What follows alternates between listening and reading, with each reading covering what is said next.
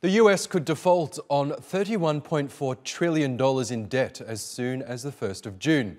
That date has been suggested by the Treasury Secretary Jannet Yellen, and she announced that on Monday, giving Congress less than a month to strike a deal.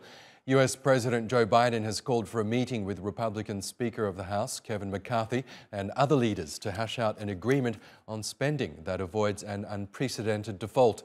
Democrats want to pass an increase to the debt ceiling and keep paying interest on US bonds. That doesn't involve slashes to social spending that Republicans have proposed. The new date adds serious urgency to a problem that has been brewing since January, when the Treasury Department started using stopgap measures to keep paying its obligations to creditors. President Joe Biden on Monday stressed the importance of protecting the creditworthiness of the country. The most important thing we have to do in that regard is to make sure the threat by the Speaker of the House to default on the national debt is off the table. For over 200 years, America has never, ever failed to pay its debt. To put in the capital and colloquial terms, America is not a deadbeat nation.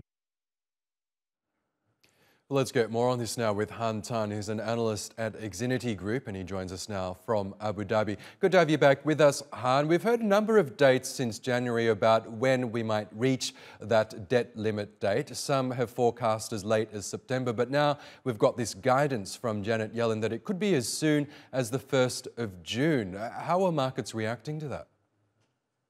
Yeah, there are some concerns, but overall, this appears to be a noisy sideshow more than anything else. For example, if you look at some of the pricing on Treasury bills, there are elevated fears for a June default, but those fears appear to be peaking around the August period.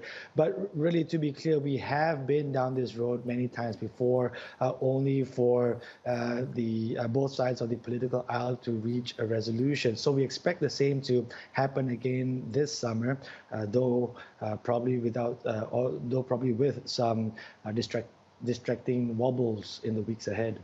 That's right. As you say, we have been down this road many times before. It seems that every time the US is on the brink of a supposed default, the politicians do come together and come up with some sort of a solution. So has that been factored in by traders and investors alike, that they will avert a default when it does come down to it?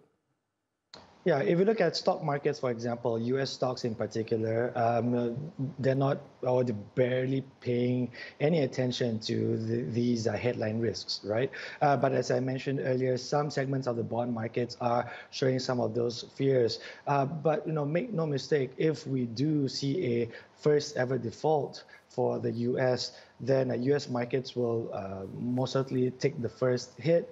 We could see US stocks perhaps fall by double digits, perhaps the US dollar sliding as well, and other traditional safe havens like gold or the Japanese yen or the Swiss franc, those get bid up. But again, that is, to be clear, that is not our base case scenario for this summer. Okay, Han Tan, great to get your thoughts as always. Thank you for joining us. Thanks for having me.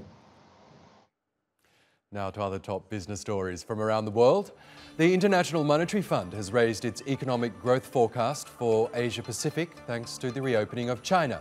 GDP in the region is now forecast to expand 4.6% this year, 0.3 percentage points higher than its previous projection. In October, the revision comes as the rest of the world braces for slower growth due to tightened monetary policy.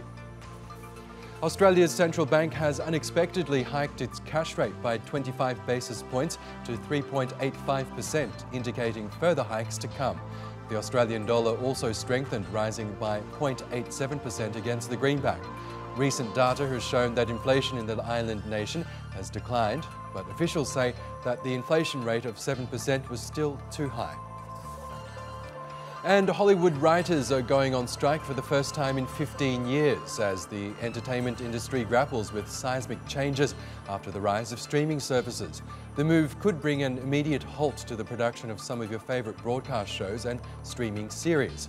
The 2007 strike lasted 100 days and cost the California economy more than $2 billion.